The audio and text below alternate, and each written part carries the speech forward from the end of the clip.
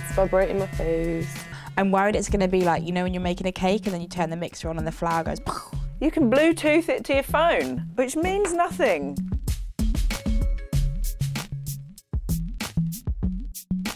Well, this is a first for me. I'm going to be testing a... I'm already on edge about it. The Clarisonic Sonic foundation brush. I'm actually really excited to try this. I know that's really lame. Clarisonic do a lot of electrical appliances for exfoliators and cleansers. I've never actually heard of their new sort of foundation brush. So people apparently have been using these for washing their face for years. I missed the memo. I still use a flannel. Really, when you're putting foundation on, your brush needs to spin and vibrate. This goes with a Clarisonic. So if you don't have a Clarisonic, you'd have to buy one and then buy this head. So it's probably a good purchase to make if you've already got a Clarisonic, but I don't know if it would be worth buying Clarisonic specifically for the head. But let's find out, because it might be incredible and it might be worth it. I feel like the finish will be better. It will have a probably smoother finish than if I was to brush it in with my hand. The bristles feel really soft. I feel like this is going to go well, I hope. You can Bluetooth it to your phone, which means nothing. Surely that means nothing. There's not many instructions on here. When I say many, there isn't really any. It just says to avoid the eye area. Yeah, I'm just gonna try this. So this is the foundation brush head. So it's a separate piece that you attach to the Clarisonic brush. I would just use it as I would use a foundation brush.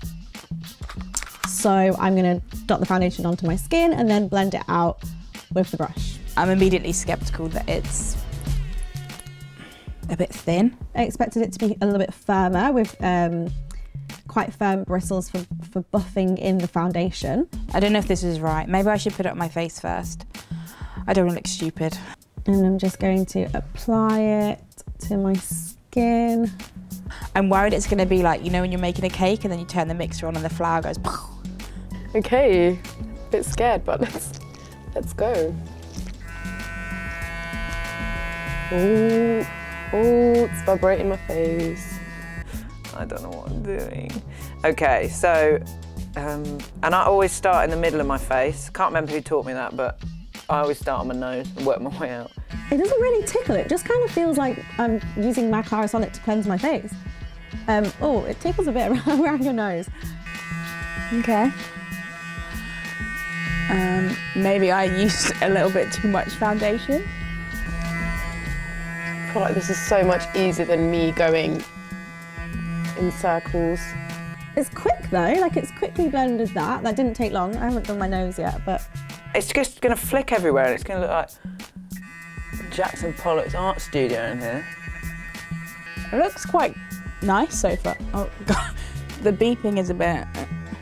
It just looks really polished. I feel like when I use a normal foundation brush, it can look a bit patchy and you kind of have to go over it.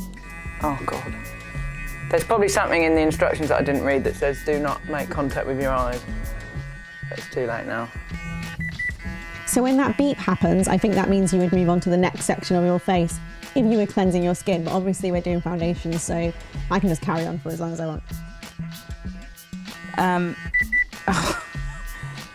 God, this is stressful. Can you imagine waking up late and then having to do this? I don't think I'm doing it right.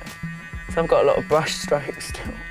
It feels like I'm using less product though, because I've still got quite a lot less left in my hand, and that would have gone by now if I was using a sponge.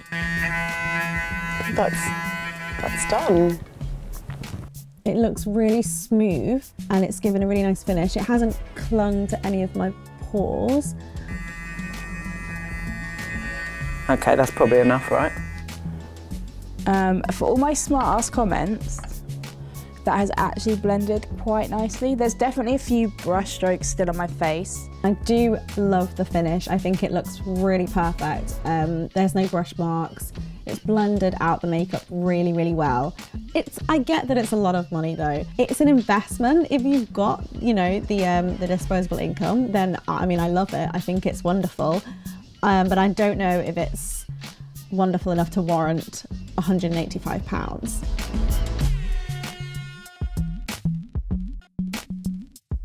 I am pleasantly surprised. So if you have one already, maybe it's worth buying the foundation brush, but I don't think this has done anything that a foundation brush wouldn't have done.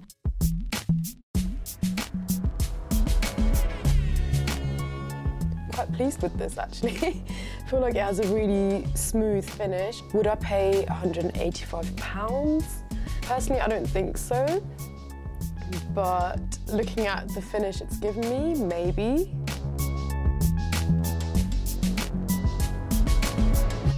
It does look, I mean, that is pretty cool, isn't it? The more I think about it. Equally, it is £185 for this bit, and then this bit is like 30 quid. Compared to the price of a sponge, which is what, like a £5, I don't know if I could warrant it. It's probably the future, so I better get on board and just buy one, right?